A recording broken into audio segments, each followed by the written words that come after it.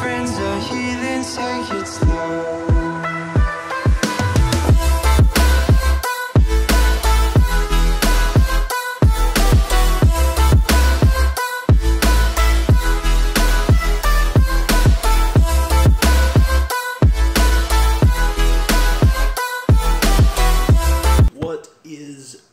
YouTube, how are you guys doing today?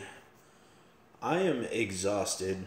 Again, I didn't get a whole lot of sleep last night, and today rather, I was trying to get the green Civic that was in my front driveway cut up, and unfortunately we got started. We have a convertible sled with half of an engine bay, but it started to rain and we were outside uncovered with electrical tools, and rain just doesn't mix well with those things. So unfortunately we had to stop, which I'm sure my neighbor's not going to be too happy about tomorrow, but if it's not raining tomorrow, I'm going to go back to cutting. So hopefully it won't bother them too much, but I was a little disappointed. We hit a couple of snags as far as one of my sawzalls actually broke, and we had a battery backup, but the battery just doesn't last on it. Too expensive to buy a new battery, so we had to actually go out and buy another sawzall. Which kind of sucks. I mean, that's not really an expected cost, but you know, it is what it is. I mean, stuff happens, and you just kind of have to roll with it. But I was filming, and I'm going to continue filming tomorrow. So it is my objective to bring you guys a time lapse of the car just being chopped into smaller and smaller pieces until it eventually disappears from sight. And I'm gonna make that happen. I mean, it has to happen. But it's fun. This is not my first time chopping up a car. I was doing really well when I had a long carbide tipped saw blade that was meant for fast steel, and I'm debating about going and buying another one because I unfortunately broke that with my sawzall, and I think that'd just make just as far as the engine bay is concerned, getting through the engine bay really does need a longer saw blade. It needs the 1 foot blade. The 9-inch blade just isn't really long enough because there's a lot of square tubing that you have to make it through, and that 9-inch blade just doesn't, it isn't long enough. Once the engine bay is done and the firewall is done, there's not a whole lot left. I mean, everything else goes real quick, but the dashboard firewall area, that's a bit of a difficult stretch, and then really the only other semi-difficult or hazardous place is the fuel tank, but that's 4 bolts and a couple of hoses, and that will come out, so that won't even really be an issue. I'm actually kind of hoping for the first time ever that some neighborhood punk has come by and siphoned that fuel tank. But I mean, we'll see. I mean, even if they haven't, I'll put a hole in it or something, and pour it off into another can and maybe use it to start a fire. So that's really what's going on right now. I paid for the materials to actually start the repairs on the house today. I got a new dishwasher installed. That was pretty cool. I should have filmed that, but I had no idea what I was doing with the dishwasher. That's not really true. I know the basics of electrical, of home electrical. I haven't dabbled in a whole lot of home electrical, so it was a little bit of a stretch of what I've already known. And then same with plumbing. I've done I've fixed broken pipes before, but I haven't really done a dishwasher before. I didn't really have a whole lot of experience in doing any of this, but I was pretty confident that I could do what I needed to do to get the dishwasher installed, and I was successful in getting the dishwasher installed. So now all of the appliances in the kitchen all look the same.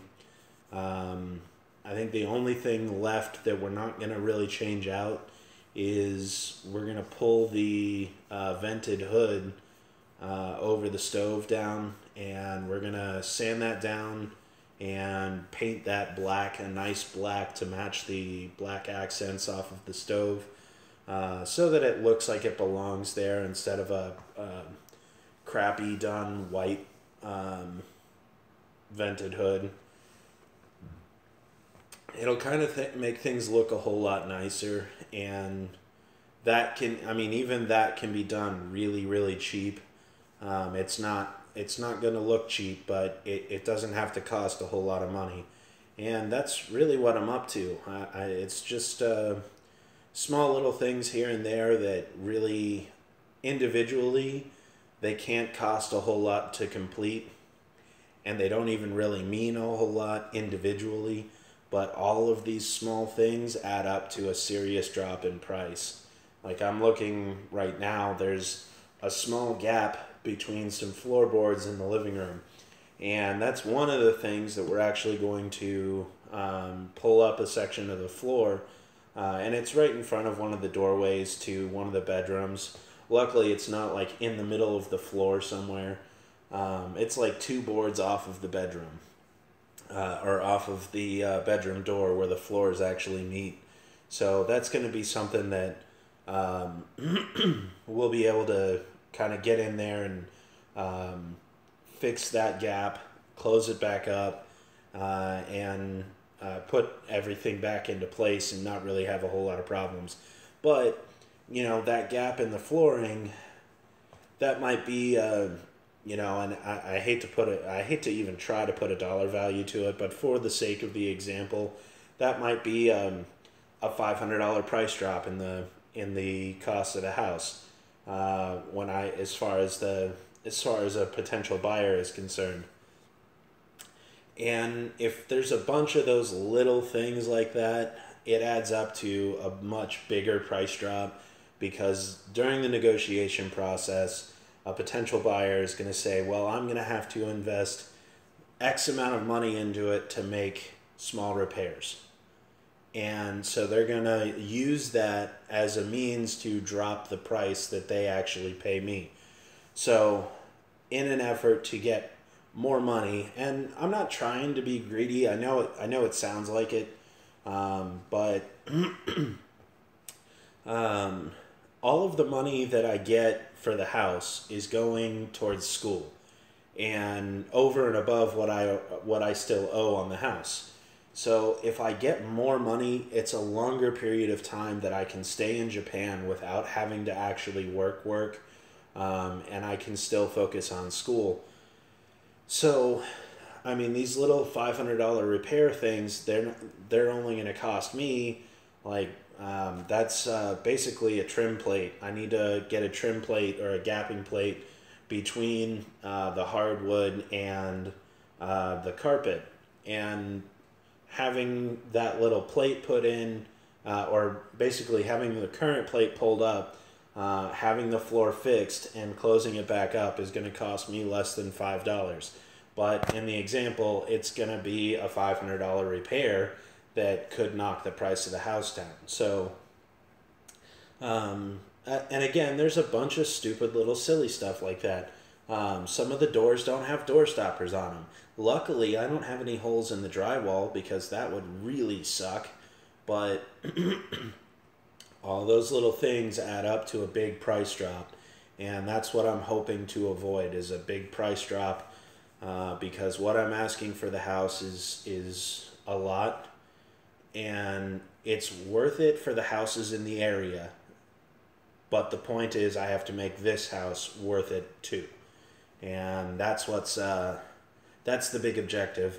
Unfortunately, I did not get the car chopped up today. I was hoping that I could release a time-lapse video to you guys of the car just kind of disintegrating, but that didn't happen, and unfortunately you guys are going to have to wait until tomorrow for that video, because I do have to get that car chopped up and I am running out of time for that. As far as the fun car is concerned, I checked the water level again today. The water level has not moved. And I have been really, really progressively more and more abusive to that car, and it's not gotten any worse. So I'm going to stop going out of my way to be abusive to the car. Because I certainly don't want to create a scenario where it's now causing problems. But the thing is that this car is going to have to go on a drive to Florida, and then from Florida to Colorado. And it's not just like northern Florida, it has to go all the way to Miami, the bottom southernmost tip of Florida.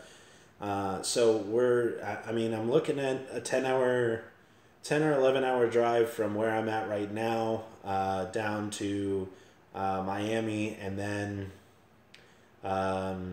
it's 15 hours from where I live now to Colorado Springs, which is where I'm going to go. And so that is a decent trek. It won't be done all in one go, but it's 46 hours, 47 hours of driving continuous, and that could be a little rough on the car.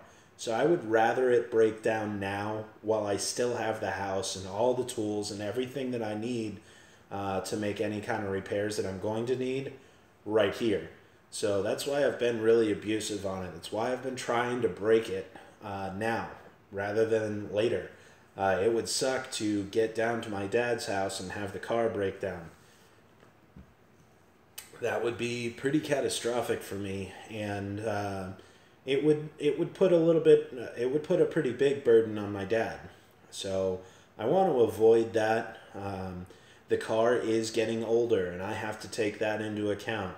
The suspension is a lot stiffer now. I have to take that into account. The engine mounts need to be replaced, and I'm going to try to have those replaced before I take off for Florida, because that's something that's pretty simple and easy to replace, except for the bottom rear one. That one's a little bit of a pain, but I'll make something happen as far as that's concerned. But the motor mounts are just going to have to be replaced, and I think while I'm in Colorado, I'll probably convert them to solid mounts, unless I happen to find a good set of solid mounts while I'm here or am somehow able to make them. Then I'll go ahead and convert the engine to solid mounts. But there's only a little bit of work left on the fun car. I've got coolant flush in there right now, which means I've got a water system with just some flush in it. No antifreeze is in there at all, and that's going to have to come out, especially before I get to Colorado, because I'll be in Colorado during the winter months, and the temperatures just plummet there. So I'm going to have to get the antifreeze back in, which that's going to happen in like a week or something like that. I need to take it out on a real long drive, and I need to have the thermostat back in it before I can actually really flush out the rest of the coolant or the rest of the water that's in the system, because the thermostat being out does not allow the car to reach proper operating temperature. And I can't really maintain a solid 180 degree water temperature with there not being a thermostat in there to help regulate that.